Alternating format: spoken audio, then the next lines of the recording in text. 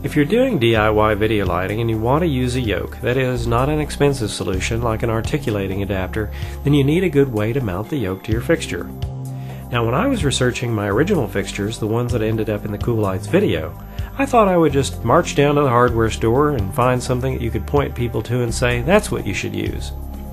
It wasn't that simple, though. I found something that was okay and served the purpose, but it wasn't the ultimate.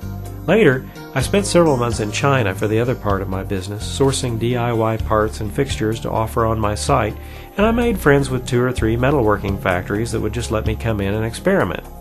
Anyway, I had this image in my head of what would be the perfect part for this mounting issue, to be more professional and simple. For lack of a better term, I called it a universal yoke adapter. I finally came up with something that you could just attach with rivets or screws to the fixture and line the threaded hole up with a hole in your fixture to allow the bolt to go through when it's screwed in, and you're done, installed in just a couple of minutes. It's even raised up a bit to serve as a spacer, keeping the yoke away from the fixture so it won't chafe the paint. So I made 2 models in the most popular thread hole sizes of lighting fixture bolts, 1/4-20 and 5/16-18, and they're also powder coated matte black with a very tough finish.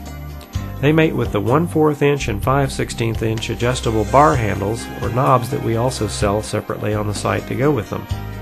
Now, if you're going to build your own light, you need 2 of these in whatever size you decide on for your project, rivets or machine screws to attach them to the fixture, 2 adjustable bar handles or knobs in the same size as the yoke adapters you chose, and optionally a couple of silicone washers which we sell, which will help with the braking action and locking the fixture in whatever position you choose.